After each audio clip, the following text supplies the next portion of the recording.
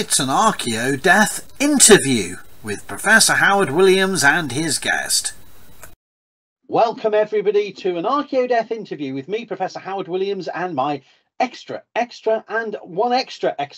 special guest, because we're not only with someone with a variety of expertise and interest in archaeology and heritage, but we have the very own Andy Brockman of the Watching Brief, of the Pipeline, of so many social media and media appearances. Thank you, Andy, for joining us. Would you be pleased to give yourself a proper introduction rather than my babbling, and I will start quizzing you on all aspects of mortuary matters. Well, thank you, Howard. Thanks for the invitation to come onto the show. It's a great pleasure. I feel as though a table's a term, because we've interviewed you various times on the Watching Brief and so on. So I hope you're not going to get you're going to feel you need to get your revenge over the next finally hour or so, or however long we're going to be talking. Complete. As Darth Vader would say. Yes, the power. No, of course it's it's all good fun, and thank you. Yes, thank you. I've love being on the Watching Brief, and it's wonderful that we can address something that touches on so much of what you do, but perhaps hasn't been given a dedicated focus in other interviews. And that's the fact that so much of what we're doing in archaeology generally and heritage has a mortuary or mortality dimension, and so much of what I've been learning about your career and work has touched on it. And so I wondered if you could give us an introduction to yourself and how you got into archaeology in the first place. It's always good to get back to the fundamentals, I think, and in fact, how I got into the discipline, how I got into archaeology, I think things that I was doing way back in the late 1970s as a teenager, they're still at the core of really what I do now. For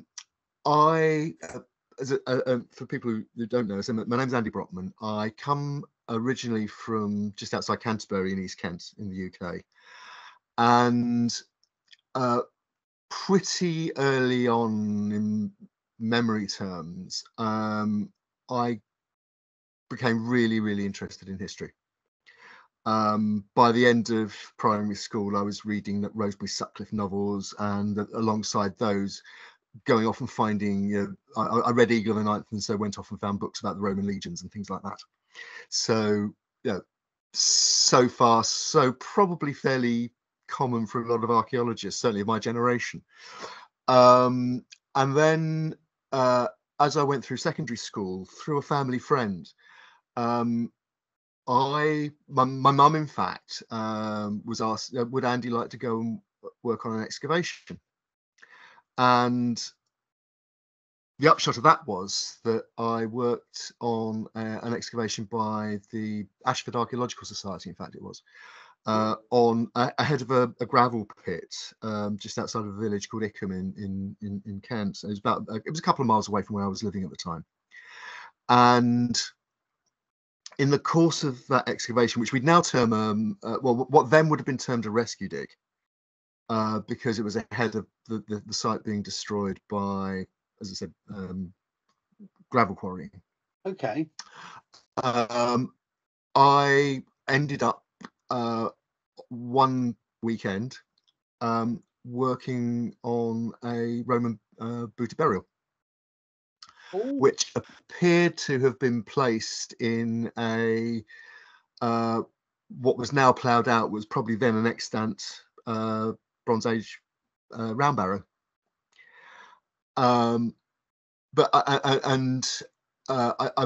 My most vivid memory of it, I don't remember it in a huge amount of detail, but I have a sort of caption, sort of cartoon memory of excavating particularly the hobnail sole boots of this Roman person, the remains of this Roman person, but also within the excavation were remains from the Bronze Age as well. Wow. And that juxtaposition, that juxtaposition of the two, at least two people, separated by 1,500 years, then being excavated by us again, almost 2,000 years later, and the lives that they represented, and the lives in between the two burials, and then the lives between that Roman person and us. It really, I suppose, moved me to thinking about, you know, time and space and people and our place in these stories. And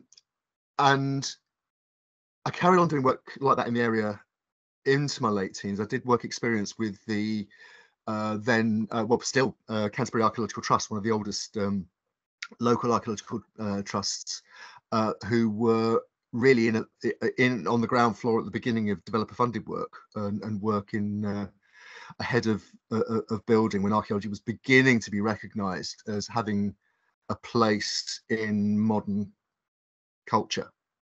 That it wasn't acceptable, that it wasn't possible just to, you know, lam in with a 360 and strip out anything to that's in the way of the foundations of a new tower block, or the new supermarket that's being built or whatever.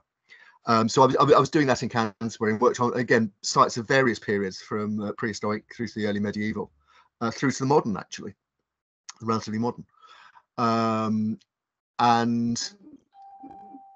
But I was also at that time getting involved in drama and theatre. And when I came to choose my university career, it was a toss-up between whether I went down the archaeology route or whether I went down the drama route. Oh, and you chose drama. I chose drama, yeah. As my headmaster at the time said, Brockman, are you sure you're not being carried away on a wave of romanticism? But he was a Cambridge physicist, so he didn't get it. But no, very fine headmaster, actually, very inspiring head teacher. But certain blind spot in cultural degrees. But no, I ended up at Bristol for 3 years doing drama and theatre studies, and in fact, my main job for 20 years after that was in theatre as a technician, lighting designer, production manager. So, but I think I never left archaeology altogether. I was always trying to keep up with the reading, watching the TV documentaries, and again, maybe some of our colleagues might question it, but I've always felt actually there's a lot in common between cultural sectors, in particular, you know, theatre, drama, the performing arts, and archaeology, because in the end, at least at one very fundamental level, they're both about storytelling.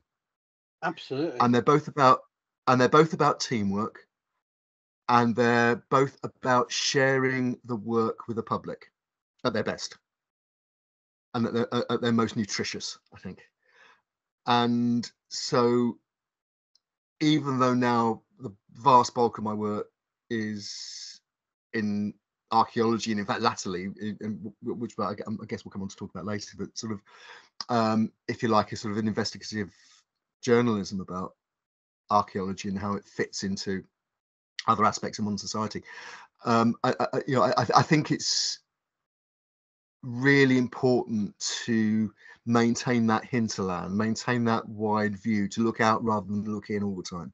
Yes. And then as I say, in the end, that fundamental importance to us as creatures, I think, you know, as human beings, of sharing stories with each other and sharing conversations about those stories. Wow. So you spent a large portion of your life doing that. How did the transition back to archaeology take place? Did you see it coming, or was it active, or did it just sort of transpire in a sort of happenstance type of way? Well, as I said, I always maintained the sort of link in terms of wanting to stay up to date with what was going on. We had, you know, you had the National Trust membership and the English Heritage, as it then was, membership, and we go to places at the weekend and that kind of thing. I worked in places like Coventry, where we had the Lunt Fort just up the road.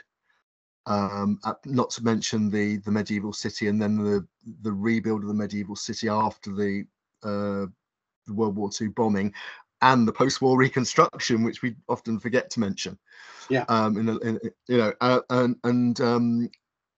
then, for example, in that case, I worked on a community play in 1990, I think it was, where 1990, because it was the anniversary of the Coventry Blitz in November 1940. Operation Moonlight Sonata, as the Luftwaffe called it, and there we were trying to tell a story for the people of Coventry about what was still living memory for many people, where something like nearly 1,000 people were killed that night, and the whole city was disrupted both by the destruction of brought by the Luftwaffe bombs, but also by the fact that for nights afterwards the city effectively emptied as people headed out into the countryside, because they were worried that there'd be a repeat. Yeah. And so we were telling a story, we were memorializing. The wonderful woman who ran the theatre green room, in fact, took the week off of the show, because as a child she'd lived through the night of Moonlight Sonata, the night of November the 14th, and just didn't want to go back there. She didn't want to have a memory triggered, and that's a really important. That was a really important lesson for me, an ethical lesson, which again, again we might talk about how sometimes that isn't taken into account when we're talking about mortuary work in archaeology, and particularly how it's presented to the public. So yeah, I mean, that crossover was happening, and then I can sum up why I really came back into archaeology in the mid-90s in 2 words, and that's time team. I was, and in fact I can pinpoint it exactly. I was sitting in a pub garden in Oxford with my partner. We were having lunch because we hadn't visited Oxford before, so we wanted to visit Oxford, and as you do when you're in Oxford, you go to Oxbow Books, and I was stocking up on the stuff that had been discounted in Oxbow, and we were sat having lunch in the midst of this visit, and we were chatting about history and archaeology, and I suddenly said, well, actually, Time Team had just started, and I said, actually, that program gets what I like about archaeology and about working in theatre. And it's what I said earlier, it's the teamwork, it's the storytelling, but also actually at its best, it's really good fun. It's a really rewarding thing to do. And I think sometimes in the professionalization of archaeology, we sometimes lose sight of that in trying to remind people that we're a serious profession and we're there alongside the chartered surveyors and so on. It's for me, the great thing about archaeology, it's more than just a discipline. It's all sorts of things. It's this glorious mashup of science and culture. It's STEM, but it's also the arts, and so I can't think of many other disciplines like it. It's certainly a unique thing, and one of the things that I find fascinating, what got me into archaeology from Time Team and from books, is the mortuary angle. And as you said, you're encountering the dead, even if it's only occasionally, face to face with skeletal or other kinds of human remains.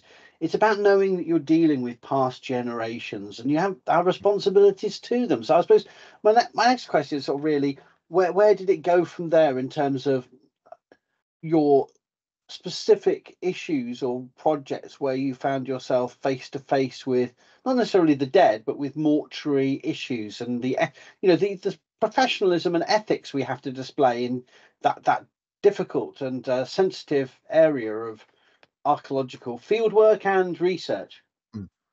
Well, I trained. I was lucky enough. I'm one of the last, really, I suppose, generations that was able to retrain through the adult education route relatively cheaply. My whole second career is thanks to Birkbeck College at the University of London. Because by doing, first of all, the courses for certificate and diploma, and then in fact I was one of the first people to my year was the first cohort to take the field archaeology masters at Oh, right. And that wonderful opportunity, because we were taught by really good people. Of course leader was Harvey Sheldon, who come up through the Museum of London's urban unit. He dug in Southwark in the 1970s, and in particular he and a number of other of our tutors were intimately involved in the whole Rose Theatre row. Oh, yes. So we were being taught by people who were brilliant practical field archaeologists, but also were very inspirational teachers. They chose their tutors very well. And what we learned was very much, it wasn't just the practical framework of archaeology by period, looking at and specifically that we're looking at the importance of cemeteries in the London area for also, obviously London's famous for some of its Roman cemeteries. In Southwark, people will be familiar with the alleged gladiator lady and yes. other but also other grave sites on the fringes of the city, but also the monastic graveyards, places like the cemetery associated with the monastic site in Croydon, and various other that people who were teaching us have worked on. So we were learning those frameworks, but also how the archaeology existed in the real world alongside the development that was going on then in London. And in fact, some of the stuff that was being, some of the developer-funded work that was starting to happen in London is now being knocked down and rebuilt and investigated again. 30 years on, that's the sort of approximate shelf life of some city office blocks. I didn't realise that's quite disturbingly short. Yeah. And so that was my professional grounding, if you like. And I also, just as I was finishing my masters, I got into we moved to Woolwich, where I live now, and I briefly did some volunteering for the Greenwich Museum as it was in the process of moving to a new site, and I was working on the basically the reserve collection, the stuff that was in the archive store, some of which it might have been sort of reboxed about 20 years ago, but these boxes that were from excavations in that were done in the borough 1900, 1910, probably hadn't really been looked at much since, and places like Lesness Abbey and stuff from Woolwich Arsenal and other sites around the area, Charlton Camp, which was almost certainly a Iron Age, pre-Roman Iron Age univalate hill fort, that 3/4 of it have been quarried away as ballast for ships on the Thames in the 17th, 18th, 19th century. Yeah. So issues of protection and protest were sort of featured highly in those your engagement with archaeology and the Rose, so not necessarily the dead, but sites that matter in a national and an international sense, I suppose, and how archaeologists can be advocates and activists even in some cases. Is that appropriate description, I think? Very much so. And I mean, I won't go into it in detail. It's been covered in a number of books and so on. But certainly the Rose controversy really can be said to be the foundation of modern developer-funded archaeology. It was such a debacle that even government was forced to say, wait a minute, this can't be allowed to happen again. It was just too much of a mess. Very briefly, a major office development was being put down just on the south side of Blackfriars Bridge, opposite the city, and it had full planning consent. The archaeologists were in ahead of the developer, ahead of the bulldozers and the cranes, and they hit the remains of the Rhodes Theatre, which was one of the earliest Tudor playhouses on the South Bank. It was where not just some of Shakespeare's earliest plays had their premieres, but also Christopher Marlowe. You know, our two greatest playwrights of that era. There was a physical connection with them that was about to be destroyed. And it ended up with then English Heritage trying to referee this row between the developer who wanted to go ahead with their development and the archaeological establishment and the theatrical establishment. So Laurence Olivier's last public appearance as an actor was in a message to the Rose campaigners. Ian McKellen was there on the picket line alongside archaeologists. And anybody who remembers it, certainly anybody who was there at the time, it was an absolutely seminal moment in British archaeology. And again, it was about memorialization. It was about, this isn't just, archaeology isn't just ticking a box for a developer. No. Sometimes this stuff really engages with the public, and as archaeologists, we forget that at our peril, I think. I think so. So in terms of mortuary sites or memorial dimensions, obviously a lot of your work has been involved in military dimensions of that. Perhaps you sort of expound on some of those examples of, dealing with the recent dead or sites where, people met their deaths if their remains might not be there anymore. They're both aspects, aren't they, of how people connect to individuals and stories. That's right, and it's something I always remind people, certainly when I'm doing talks, for example, that when I'm doing talks, say about 1940 and how Britain prepared to be for a possible invasion across the Channel, and the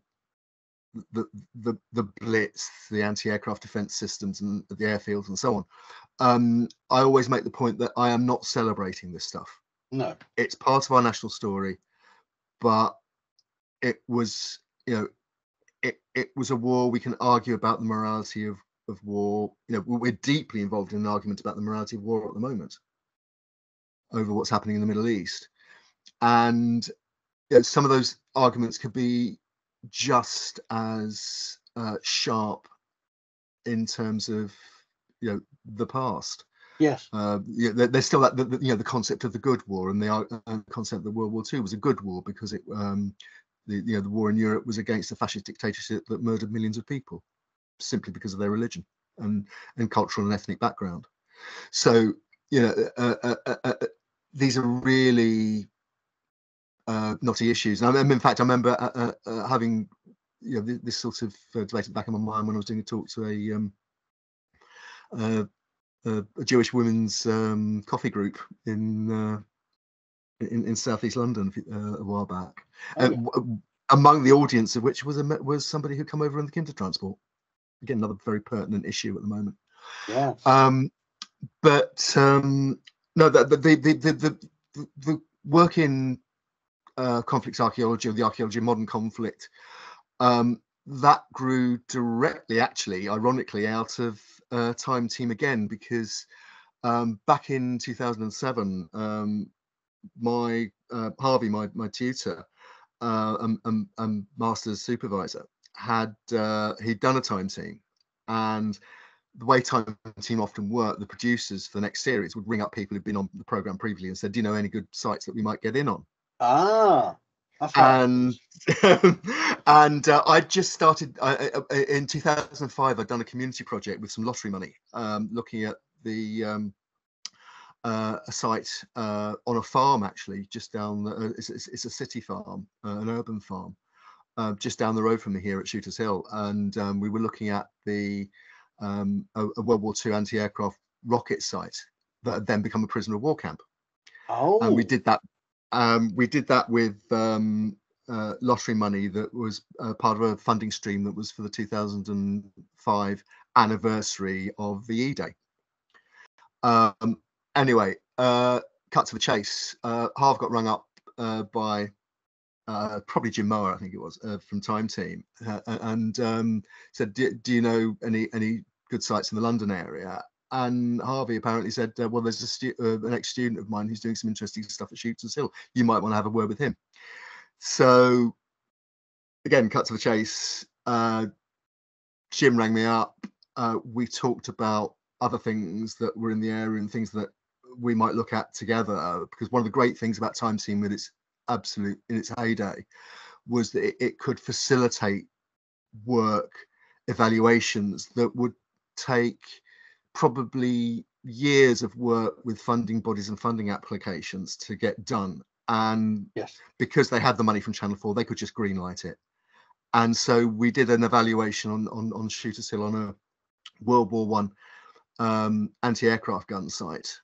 And World War II barrage balloon site. And in fact, the irony is we missed the World War One anti-aircraft gun site because there was a gap in our documentary knowledge at that point.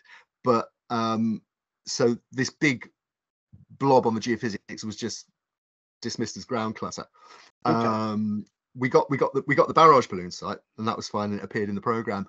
But what we also got, thanks to the geophysics, was a wonderful, very early pre-Roman Iron Age metalworking site that was important enough that Historic England stumped up some money to do a proper post-X on it, because it's one of the earliest ironworking sites of its type in the country.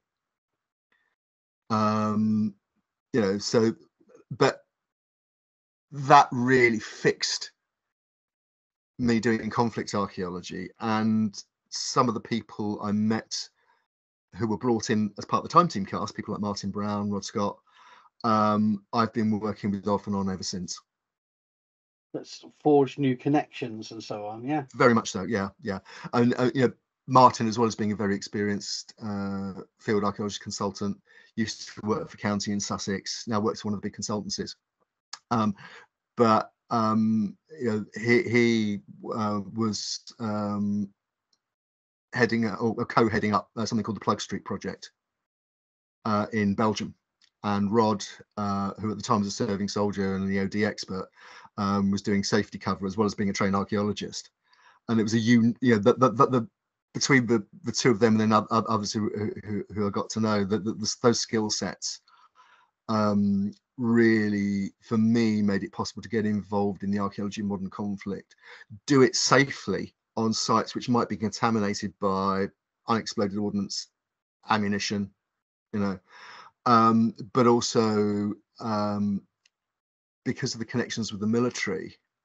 At the time, Martin was working for the Defence Infrastructure Organisation, which is sort of the MOD's archaeologists, who look after archaeology in the MOD estate. And they were obviously one of the things they were advising on and working on in the work on the Western Front was the human remains, because you cannot dig on the front lines of the Western Front without finding human remains from all sides, and civilians as well. And so, and unexpectedly so, I suppose, is one of the things about those human remains, different fragmentations, different types, and and always. I can give you an illustration of that. I mean, Rod invited me over to spend a week on the Western Front with he was working with the State of Flanders archaeology team that does work on that particular geographical area around Ypres, Passchendaele, to use the anglicised version, and and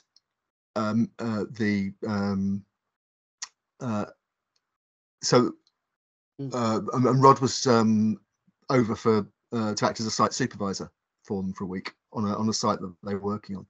Again, it was at the time they were doing evaluations because State of Flanders was proposing the Western Front as a World Heritage Site. Okay. And the Monday morning, we walked down onto the site, which is on a farm just outside Ypres. Okay.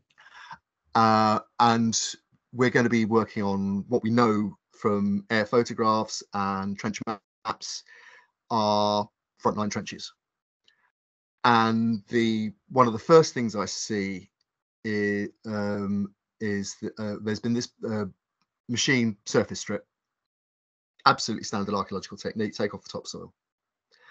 We walked through the farm down past a fence post, which is a World War One barbed wire, one of the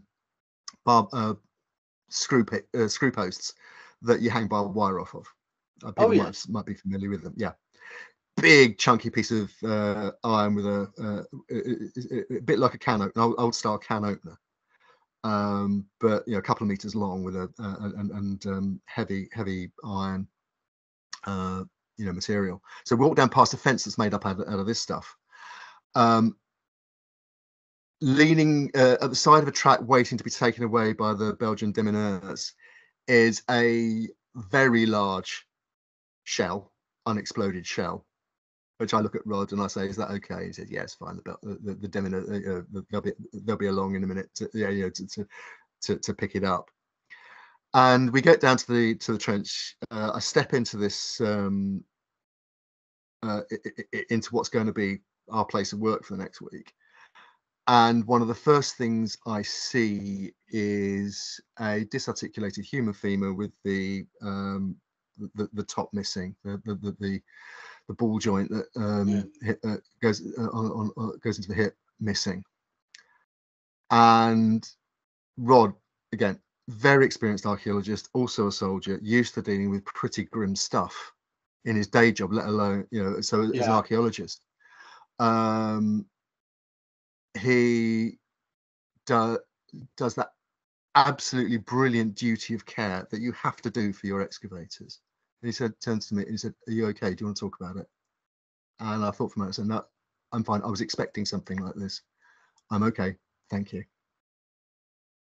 And that's how we continued. And material like that, it's collected respectfully. It's boxed up. There's not much you can do. You can't identify somebody from it. So, but it's not just thrown on the small heap. So it's integral to, ethical practice is integral to the very rationale of doing work in that landscape. And everything you do is going to involve the dead. You're working for the dead. You may encounter the dead. You've got to constantly work out how to manage this in terms of joking or just that daily balance of negotiating around and with it. I suppose it's never going to go away on every level. Is that a fair thing to say, you think? Absolutely so. And in fact, I mean, I wasn't involved in this, but the Plug Street team, including Rod and Martin, were. But around the same time, there was an excavation again just up the road from where we were digging, and the remains from the equipment and badges that were found on his remains were the remains of a soldier, in fact a private, from the Australian Imperial Force, the AIF, which was basically the Australian Army that was present on the Western Front in the First World War. And he was recovered archaeologically. Now, obviously, human remains of any kind, you notify to the local authorities, whichever country you're in, you obey the local laws. But also you're involved, in that case, they knew he was Australian, so that involved the Australian Army, the Australian government, but also Commonwealth. We had the Commonwealth War Graves Commission, which is where most Allied human remains will end up. Of course. And ideally they end up under a named headstone. People might be familiar with, anyone that's ever visited a Commonwealth War Graves Commission site, they're incredibly moving, as are in fact the German equivalents in a very much stark, probably a more understated way, and we can talk about why that might be another time maybe. But certainly the CWGC, everybody, if they can't be identified, they'll get a British soldier known unto God, or if they can identify the branch of service, a member of the Royal Flying Corps, a member of the Royal Air Force, or whatever. And the famous Kipling, epitaph, known unto God. But with modern science, it's increasingly possible to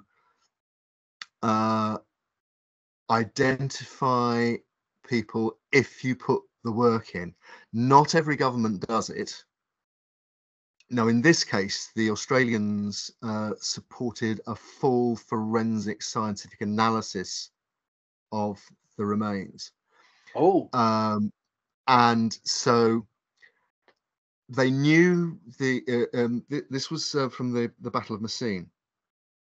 They knew which unit had been on that particular part of the battlefield on that day. And from the unit's casualty returns, they were able to narrow down the number of people this could have been, because they knew the rank, they knew it was Australian.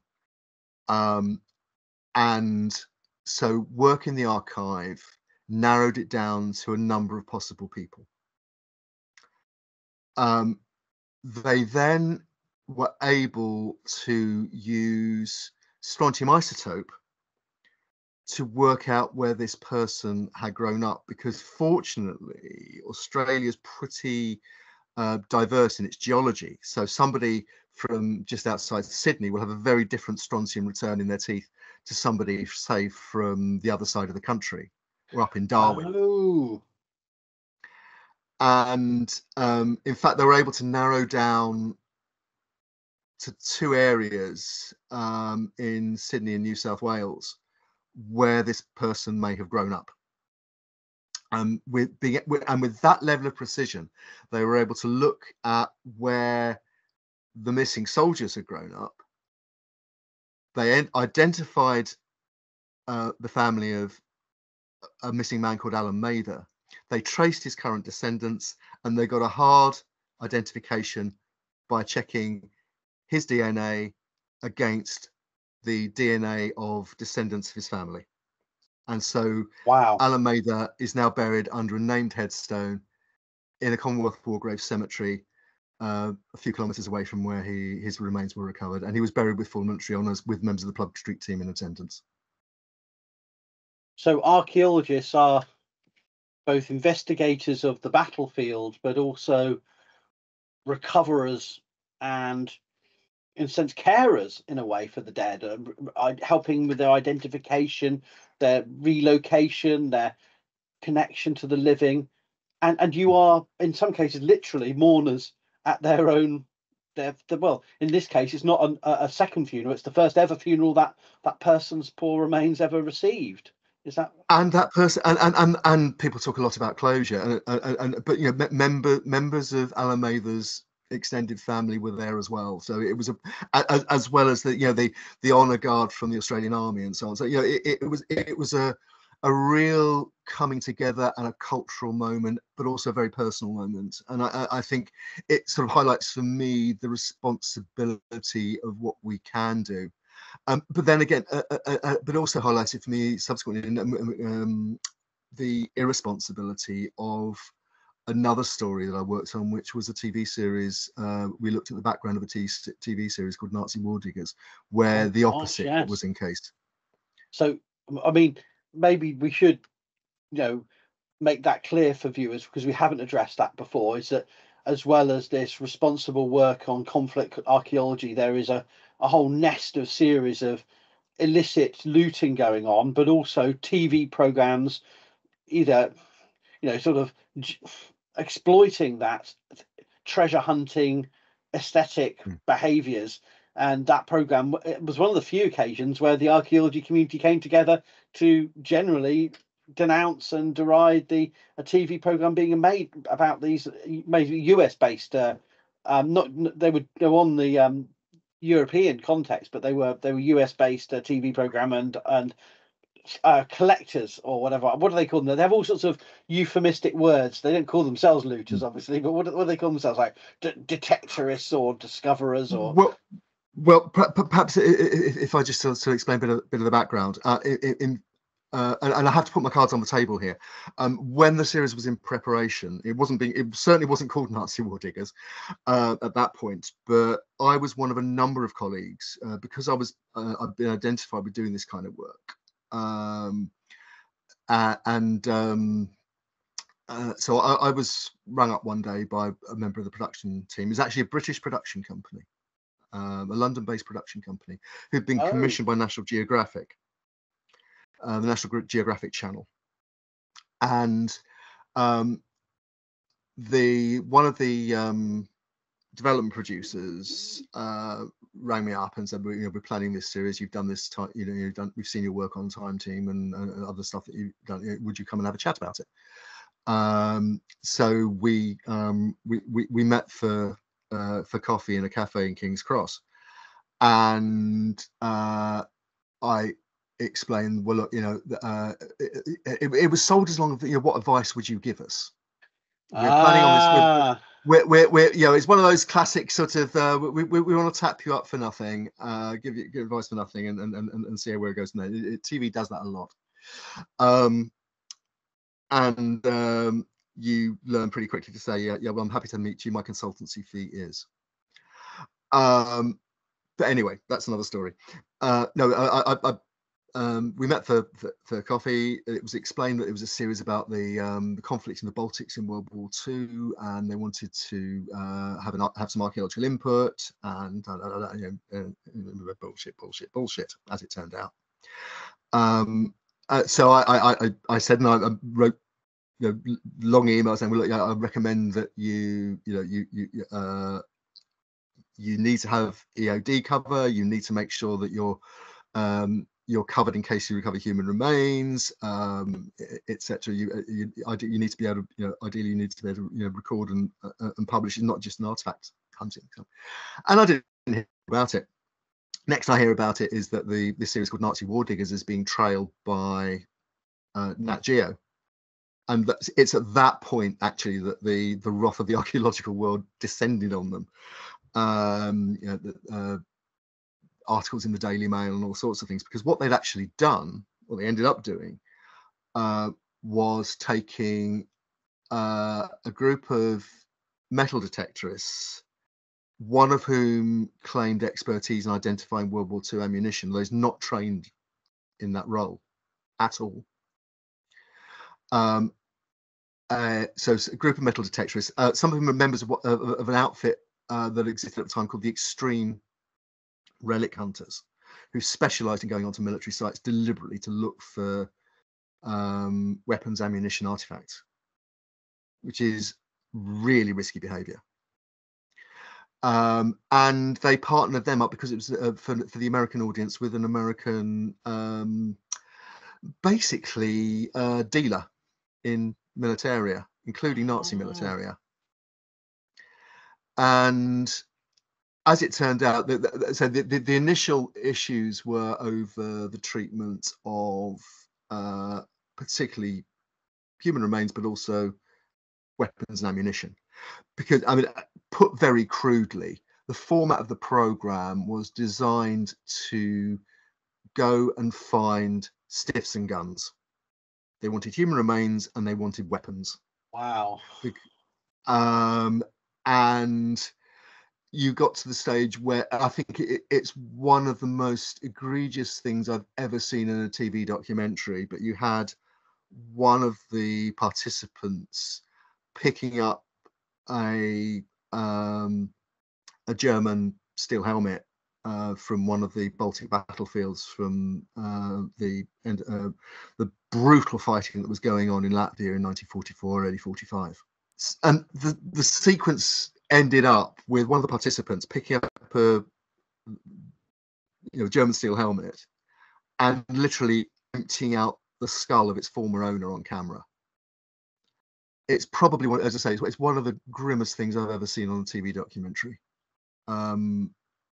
utterly unethical, as was the way they were recovering the human remains. Because in contrast to the way Alan Mather and his remains were recovered archaeologically by people who respected what they were doing and had the knowledge to do it properly, the way it was done on camera there, they destroyed any possibility that that person's remains could be identified, recovered. Eventually, they were boxed up and were handed over to the authorities and buried in one of the German war cemeteries in Latvia. So at least they ended up in the right place. But I mean, there was another case in the same program where, and again, we only found out about this afterwards. I did research on it and I investigated it basically to see what else had gone on, and wrote a number of articles about it. You can find them online. They're somewhere in the pipeline, my website. But the other really egregious case was a program that was set in Poland. Most of the series was set in Latvia. This particular episode was set in Poland, and they were filming on location of what appears to have been a massacre of civilians, German civilians, at the end of in the chaos of 1945. And two things were really, again, egregious about it. One was the participants who'd been cast by the production company, and I'll name and shame them because it's in the public domain. They were called Clear Story. Clear Story were not giving any support to their on-screen talent. So these guys, who are basically a metal detectorists and a dealer, are thrown into a situation where they're investigating, or they're allegedly investigating, a war crime.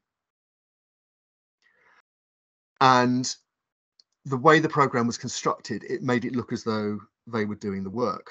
In fact, I contacted the Polish organization called Pomost, which was nominally in charge of the work. And in fact, what was happening, according to Pomost, was that the British guys and the American dealer were being inserted into work that had already been done by the Poles. So the whole program was not just a sham. Contrived. Yeah. It was contrived.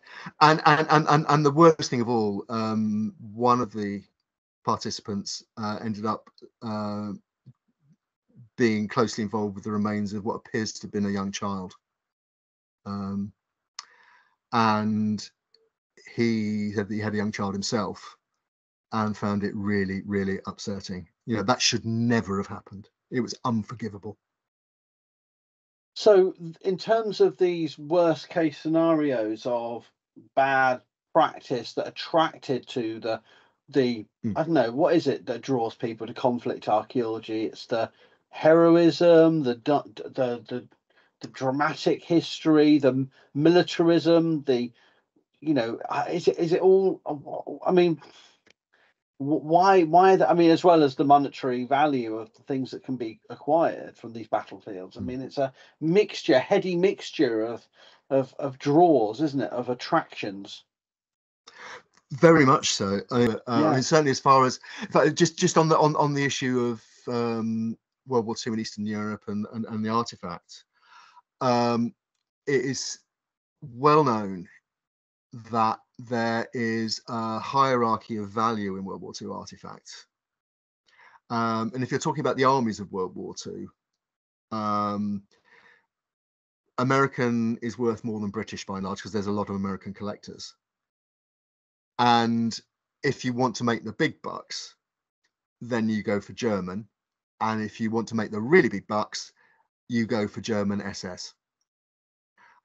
Because there is this sort of dark glamour around the Waffen SS in particular, which gives material which has an SS provenance a premium value.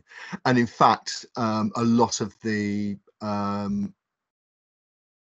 dug material that turns up on eBay and at military affairs and so on comes from Eastern Europe, and it comes from battlefield burials that haven't been officially recovered, or it comes from battlefield burials that are recovered, but before they're handed over to the authorities, they're stripped of things like badges, particularly if they're in good condition.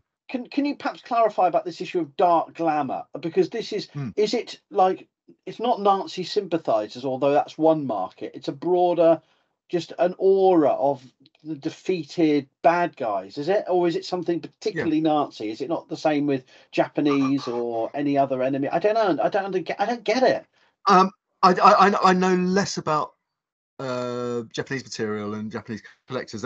Famously, there was one guy on the British reenactor circuit who reenacted the Imperial Japanese Army.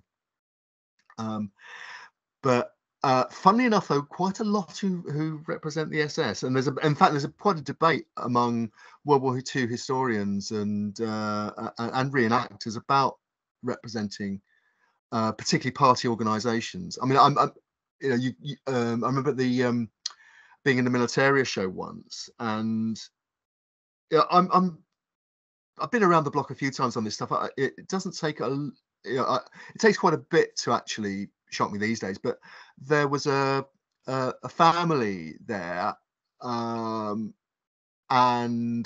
so the father was representing an SS trooper. The mother was, in full sort of Ava Brown dirndl and so on. And there was a boy and a girl who were both under 11, primary school age. I don't even want to look while you tell me this. Go on. Yeah, what the little boy was Junior Hitler Youth, and the little girl was Deutsche Mädchenbund. And I think it's so full set. The full set. I thought, was that absolutely necessary? We've got photographs, we've got interviews, we've got it's. Do they take that stuff home? Do they? Where's the idea? I mean, we're in this sort of talk about dark humor and dark. We're in the in a period when it was announced in right-wing circles last weekend that David Irving, the famous Holocaust denier and discredited historian, had died. Then his family put out a statement saying that it actually hadn't. But not before people like Nick Griffin, who used to run the BNP, had published these sort of fulsome obituaries to somebody who was proven to be a liar and a fake historian in a high court libel action. Oh. But there is just the responses to that. People say, respect to David Irving, thank you for telling the truth, and that kind of thing.